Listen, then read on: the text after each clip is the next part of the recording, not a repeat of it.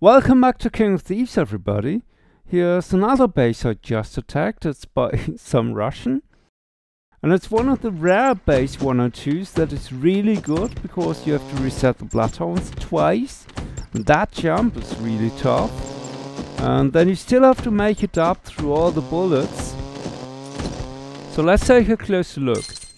First of all, you have to delay your first jump, so you make it past the bullets. Then you do a perfect corner jump, return, and then the next jump has to be very accurate, where we have to delay that bit a bit. Yeah, and then I just jumped straight back and up, and that's how I made it. I didn't have to slide there, and actually I almost didn't make it in the end, but well, it is what it is.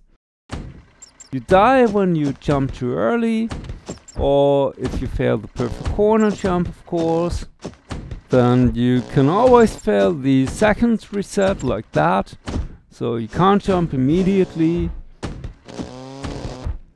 Gang of Thieves make things a lot easier, because now you can just use your gang to reset the bloodhounds. This is still quite tricky though. Yeah, and then you've done it. This was a little quicker. Whereas with Disable Trap you still have to do everything like before. Okay, that jump was a little quicker because I had no bullets to worry about, but then the reset, and then you jump up and finish it like that.